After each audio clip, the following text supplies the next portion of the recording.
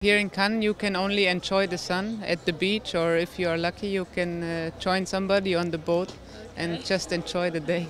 I had a few new horses, so far I was always a little bit unlucky with one down or like a place behind somewhere, but I hope for tomorrow Charlie is in a good form. I will ride Charlie. I hope he jumps good. If he continues jumping like the last two Nations Cups, he was very good there with 3 clear rounds and one time one down, so I think we could have a chance. It's amazing, no? The places we are able to ride. I think it's one of the best in the world.